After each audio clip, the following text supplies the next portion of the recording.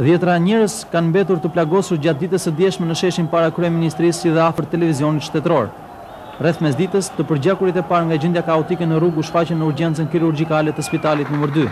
Pak më vonë, fluksi i tyre është shtuar së tepërmi dhe infermierët në gatishmëri kanë mundur me vështirësi dhe lodhje të madhe që t'i përballojnë ata.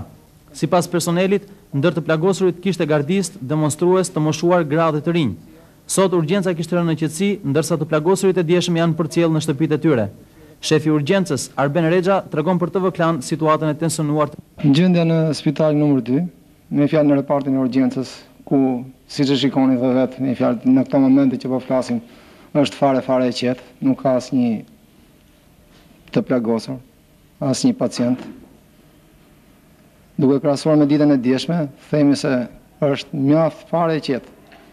Po dje sa të plagosur kanë qenë? Numri të plagosurve të djeshme është 44 gjithsej, ndër të cilët 4 janë të shtruar në spital, me një plagosje me fjalë jo të shkallës gjendjes së rëndë për jetën, dhe të tjerët kanë marrë mjekimin e dur dhe kanë ikur në shtëpi.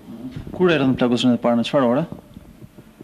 Plagosurit e parë erdhën nga ora 11 çerek, ishin plagët e para me fjalë që edhe pastaj masiviteti mbas kësaj ore filloi të merrte shkalla të mëdha.